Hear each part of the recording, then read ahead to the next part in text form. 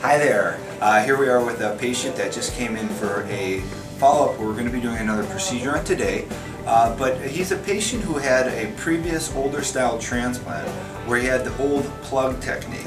Now he had 2 plug surgeries in the past, and what we did is we went through the old shotgun harvested donor. It's termed shotgun harvested donor because that's a slang term for when somebody's been punched multiple times for multiple surgeries. This is the suture line that I left this patient. Okay, I did a maxed harvest hair transplant procedure where I started all the way over from this one side and I went all the way around. You can see this little trace line. That is the suture line I left this patient. Okay, and this goes all the way around, and I'll show the camera that in a minute. Now today we're going to do another procedure where I'm going to go above that to get the patient more hair, and then I'm going to continue to clean up his older style grafting techniques. These are the little holes that are left behind from the old plugs. You can see them running through there. I'm going to show you further along where he had some more plugs taken from back here. Okay, so now you can see this area where all these little scarred areas that are left without hair. Okay, this is called shotgun harvested donor.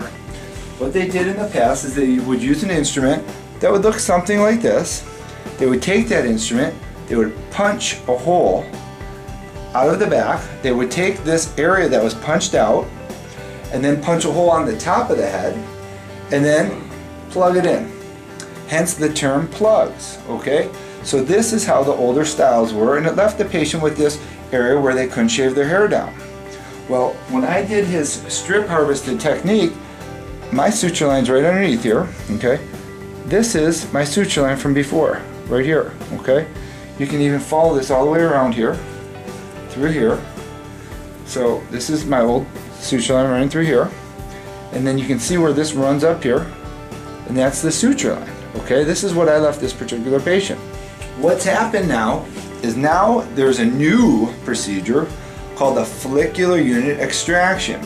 Well, a follicular unit extraction is now, instead of using a punch that's the size of this, we're now using a smaller punch that could be maybe 1.5 millimeters, 1 millimeter in diameter. Okay, so I'm going to show you what that 1.5 millimeter punch looks like. Let's just 1.5. I'm putting it up fresh right now. Okay, so here's that 1.5 millimeter instrument, and now let's look at it from the top. Okay, so it's a smaller area. Okay, so now what they're doing is they're taking this punch, okay, and punching this like this, and then they're trying to take that little follicular unit out by itself. Okay, when they take that follicular unit out one by one, they call it a scarless procedure. In actuality, you get this, but you get more of this because it's now smaller, because it's a smaller punch. So instead of this larger area, you get all these smaller polka dot little areas.